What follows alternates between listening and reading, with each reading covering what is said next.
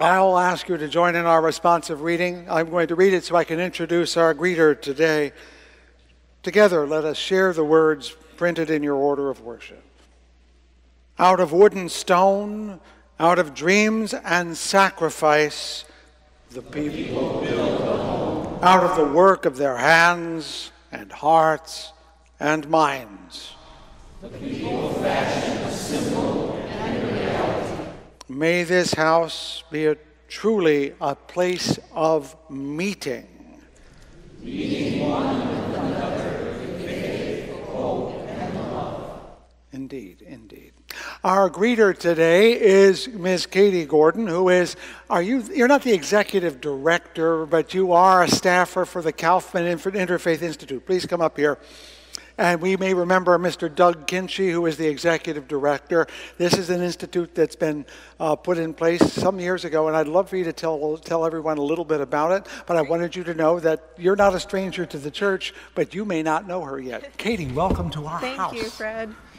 Thank you. I'm Katie Gordon, and I'm the program manager at the Kaufman Interfaith Institute, where I've been working for almost 3 years now.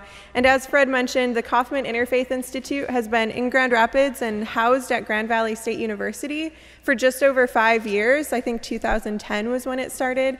But it's an interfaith initiative that's existed in West Michigan, starting in Muskegon, since the late 80s, actually, as Jewish-Christian dialogue at first, and it's been ever expanding since, and is now inclusive of all religious, spiritual, and secular traditions, and we bring people together to encourage dialogue and service projects.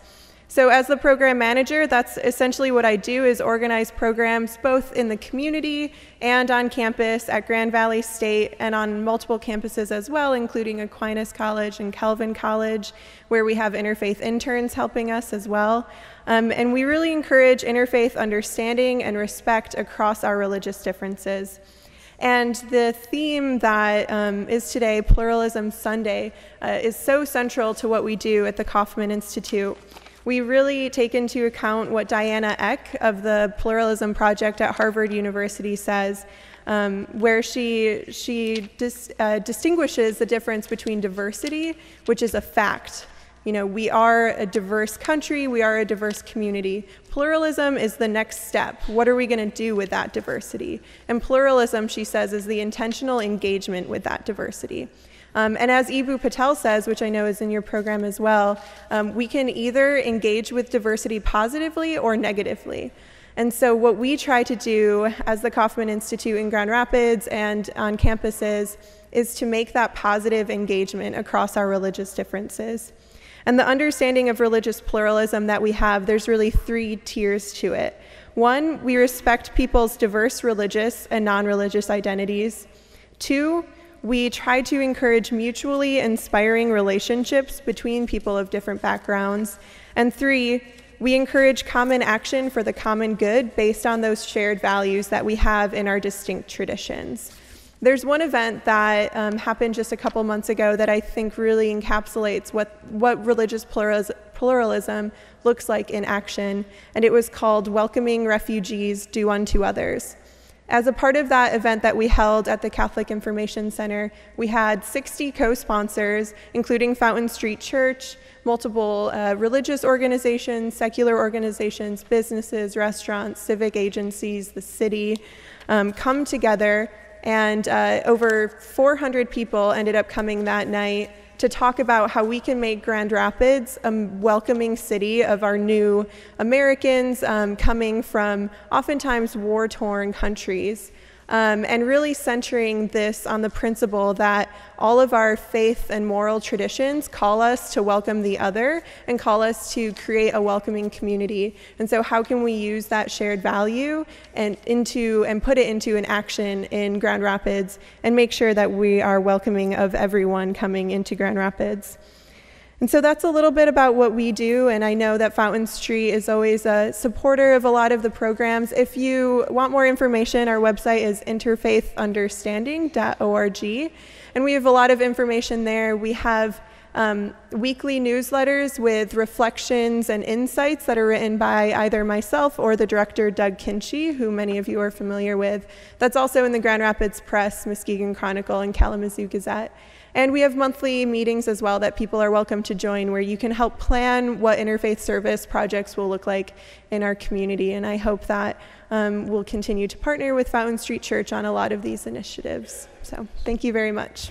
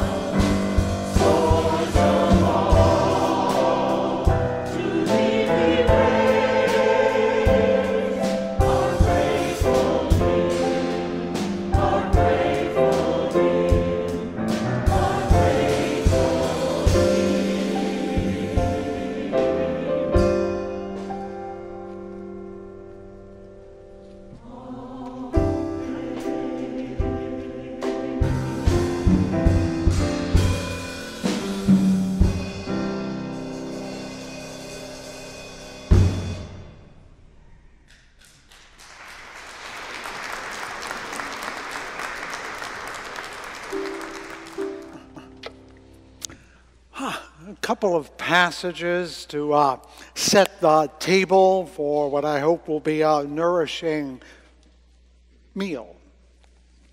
In the Revised Common Lectionary used amongst most Protestant and some Catholic churches, there's this passage from the book of Revelation, a portion of it. It's much longer than the part I'm reading.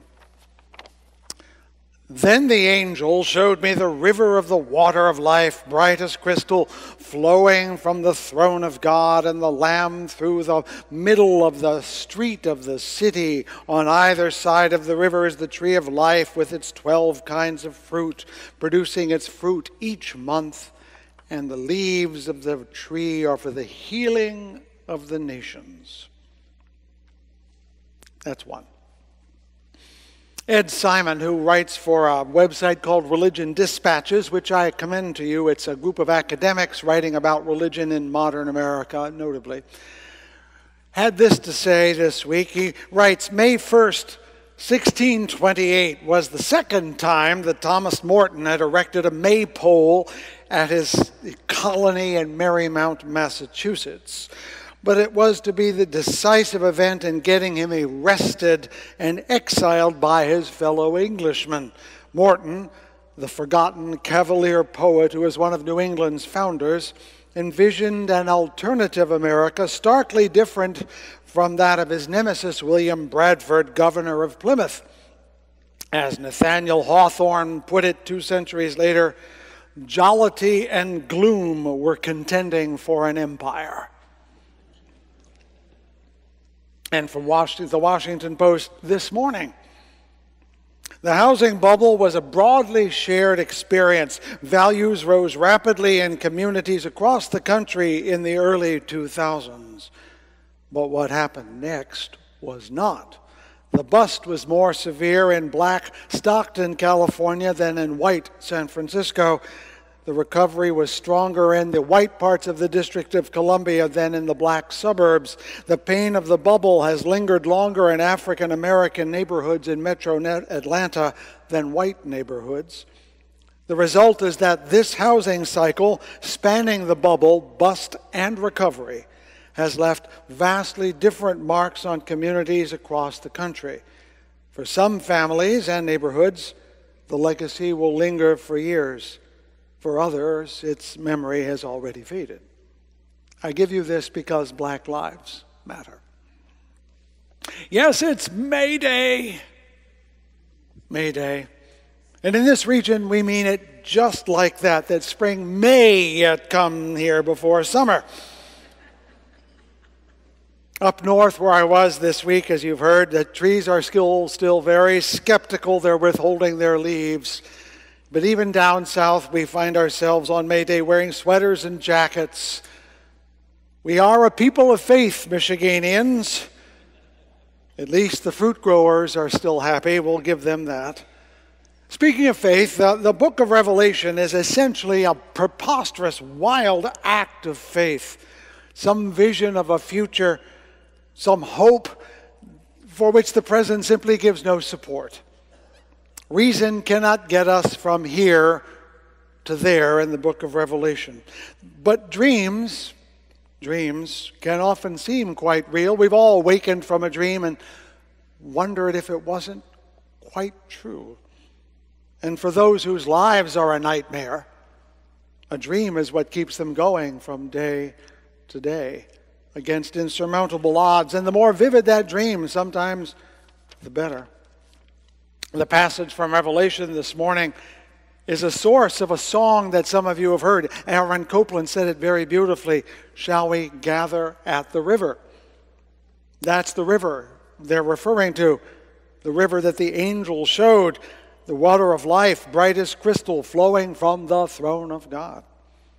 The song version was written during the Civil War, when thousands of families were separated as young men went down into the Confederacy, and men from the Confederacy went away from home to fight an awful war. Its chorus, though, you'll note, is a question. Shall we gather at the river? And it was sung in the hope of reunion that the men and boys who perished on the battlefield would somehow be reunited in heaven with their families at the river that flows by the throne of God. The rather common idea of heaven as a place where families are reunited was always around, but it took on particular value during the American Civil War and is now the most dominant image. When people say they want to go to heaven, what do they want to do? They want to be reunited with their families, a notion that became powerfully important during the age of the Civil War, when most people never ventured more than 10 miles from their homes, and you went out in the back 40 and you saw the graves of your ancestors, families and land in a perpetual embrace. It was not just the thought of dying that terrified both the men, boys, and families of the Civil War. It was the thought of dying alone, separate, apart.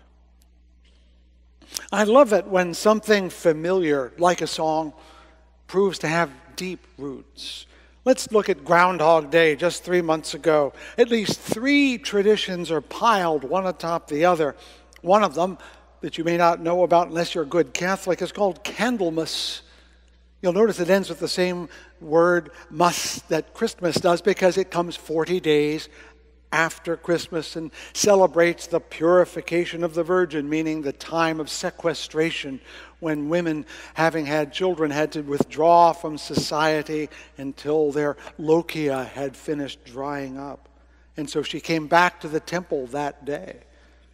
In Anglican tradition, there's a ceremony called the Churching of Women, which celebrates that same or honors that same rejoining of society. So Candlemas is the end of the Christmas season 40 days later, and comes, not surprisingly, almost days before the beginning of Lent, which is yet another 40-day season, which generally lands when? Just about now. Underneath of Candlemas is the Lupercalia. What's that, you're saying? Well, that's a Roman festival, pre-Christian, and a fertility rite. And a Lupercal had to do with the hide of I think it's the hide of a goat. And it was flung about with blood drops to make all the young women in Rome fertile so they can have children. It was a rather frolicsome time, believe it or not. And underneath of that, a pagan festival up in the north parts of Europe called Imbolc, a festival of the approaching spring. This is all back around the 1st of February. And Germanic folks would predict the length of winter by consulting a badger, which we don't keep handy in the United States, so we borrowed groundhogs for the occasion. No kidding. All 3 involve fertility in some way, the celebration of its product, a child, the awaiting of another in Lupercalia, and the rise of spring for the crops. You see where I'm going? Somehow all of these things get all blended together, and we don't even notice it because they're in the background of our lives. Way back around November 1st, it happened again. As winter approached, ancient Europeans would celebrate a festival called Samhain, when the spirits of the dead were able to visit the living, and therefore respect was owed them to assure they wouldn't bother you in the future. That's why Christianity either created or adopted the time to be the festival of all saints and all souls that dearly departed. And of course we get Halloween from that. And then there is May Day, which in its ancient form, called Beltane, involved tree worship, because they're going to give fruits. And we decorated the May trees, and these eventually became the May poles around which we danced and created all those wonderful braided ribbons. Okay, this is all very interesting, and part of the whole pluralism thing is to appreciate that no religion is actually separated from any other religion. They all interpenetrate like a forest where the leaves and the roots and the grasses all depend upon one another. That's very interesting, and that's a great lesson. Take that and go with it. But there's more. It turns out that cultures everywhere are always planted on top of other cultures, like houses. You may think you're in the first house that was there, but you're probably wrong. We don't see it as much if you go to other older parts of the world where human habitations are longer built. It's hard to find a city that wasn't built on a city that wasn't built on a town. This church was not the first building on this spot. There was a previous church that was here called Fountain Street Baptist Church. And while we don't see it anymore, it stood right here. And even the first buildings in Grand Rapids stood on ground that was used as camping sites for the native tribes that met here at this part of the state to trade, which is why across the river, if you're at Anabawen Park, you can see those mounds which were recreated to give honor to the Indian mounds where the dead were buried, but which we wonderful white people leveled in order to put sawmills and warehouses in. In Europe, pagan culture was suppressed by the Christian monarchs. In India, the Persian Muslims demolished Hindu temples to create masjids. We build our cultures on top of other cultures all the time. And here's the important part. We never completely destroy them, even when we try. It lingers in paths that end up becoming roads that we travel. It lingers in fields that eventually become town squares. In rituals, we continue to honor and then come up with new reasons for doing them. Last week, I spoke of the abuse of the notion of purity. It's good to have pure foods and pure medicines, of course, but it's a bad thing to have pure races and pure religions, if only because it's impossible to have them. Few people are as white as I am. I tell myself I'm kind of cream of white guy. I sent in my DNA to find out how white I was. 98%. But only 98%. Lurking at the bottom there was something North African, something Eastern European. Yay!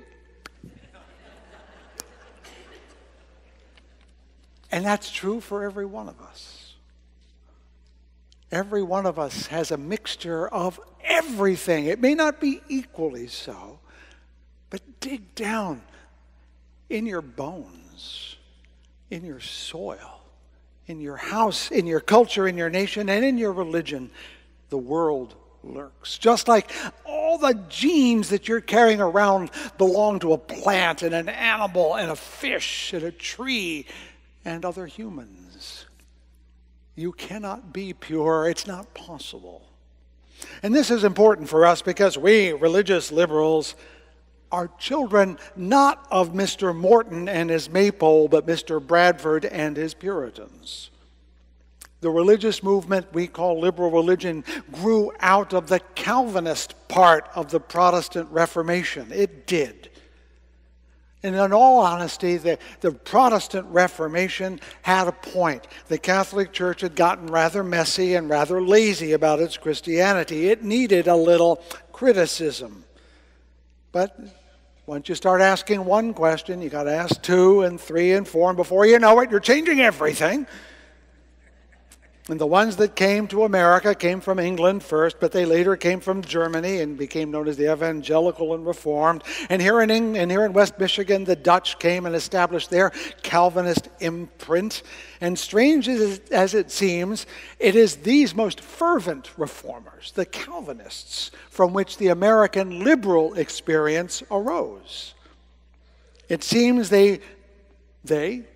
we really believe that notion that we hear around here often, that the church must not be merely reformed, but ever reforming.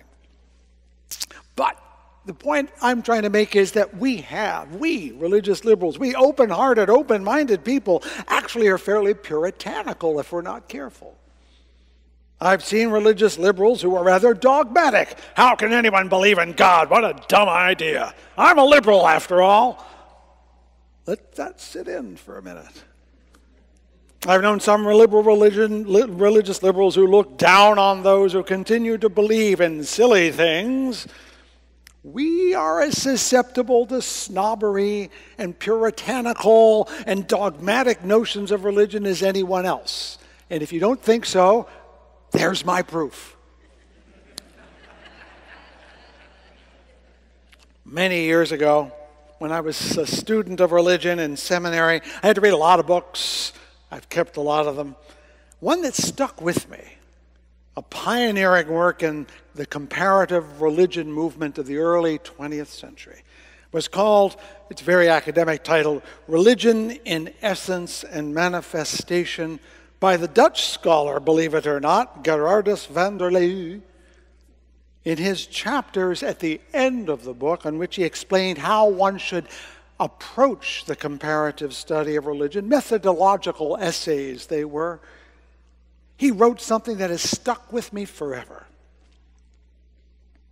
When the professor, he writes, is told by the barbarian that once there was nothing except a great feathered serpent, unless the learned man feels a thrill and a half temptation to wish it were true, he is no judge of things at all. We, purported liberals of faith, need to reclaim the original meaning of the word, which is generous, and cultivate that in our experience of others and other religions. None are pure, because all are human. None are simple, because all are human. It behooves those of us who question religious dogma to question our own judgments about them, as well as those of others. And then, not only to question our own capacities to judge, but to elevate our capacity to see the truth in things we do not like. There is a revelation even in feathered serpents, in maypoles, in the river that is crystal that flows by the throne of God. There is a truth in there ready to talk to us if we are ready to listen with unbiased ears. There is some truth lurking in every Bible if we are willing to let it speak to us rather than debate it. There is a truth in the whirling of prayer wheels across the Himalayas. There is a truth hiding in every masjid and every prostration. Something about the human spirit exists authentically in every practice and belief, even though it may be covered with incrustations of error and misgiving, even though it might be wrapped in falsehoods. There is something alive in every hope that is expressed. And even our most elevated notions and clarified conclusions and perfected points of view have inside them something of the wild prayer of longing, as Auden put it, this earthy, human, inchoate desire for the universe to be alive, the one that drives every one of us to hope for something unbelievable, even if we don't know exactly what it is. I think this is our touchstone if we are honest with ourselves. The hope, the dream, the fantasy that drives us humans to imagine feathered serpents in the first place, to believe even coincidentally in magic groundhogs, to pass a little salt over our shoulders, to give time to ghosts and angels, and even sometimes to the celestial cities that drop out of heaven. We might even find ourselves believing in eternal and happy family reunions. We all have a religion beyond belief. One that does not settle for something mere words can say. We want more. We need more. And if we have any genius in this world, it is because we know that mere words are not enough and we don't want to get trapped inside them. But the longing is there. The hope, the dream, whatever it is that propels us through life, it is as true for us as anyone. And why we cannot find that in each other and across cultures is a sadness I carry with me every day. On my first long walk back in 2012, I walked across England along Hadrian's Wall. It was meant to keep out the barbaric Scots. It didn't work. When I reached the Irish Sea after a week, rain had soaked me through and through, and there was only a little hut by the sea, blown full of rain from the sea. In a town of scarcely 1,000 people, it was an undramatic end to a long week. No one was there to greet me. No angels were at the gates. No families were there to take me in. Even when I went to Santiago, Spain, with its magnificent cathedral and pilgrims all about, or in Hachisan in Japan, a tall waterfall, the tallest in the country. Even Cadillac, Michigan, was a disappointment, because it was the sacredness of the journey. And each journey in some way brings me closer to whatever calls me on. I am not at all convinced we will gather at the river, but I do hope, personally, to get closer to whatever it means to be alive, to be human. And now that I think about it, if "Shall We Gather at the River" is not our song, maybe another one comes closer, just closer. Just a closer walk with thee. Maybe that's our hope, to travel together, to get closer to one another, to find that place where I and thou can be on the same path, share a dream, have a hope, be alive. I think that will just have to do. May the words of my mouth and the meditations of my heart be found true in thy sight, thou who art my rock and my Redeemer. Thank you.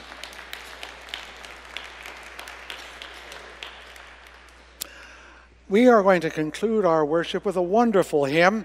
It requires you to talk about God. If that's a problem, get over it. Because it isn't a problem. Remember, God is the way we talk about what matters.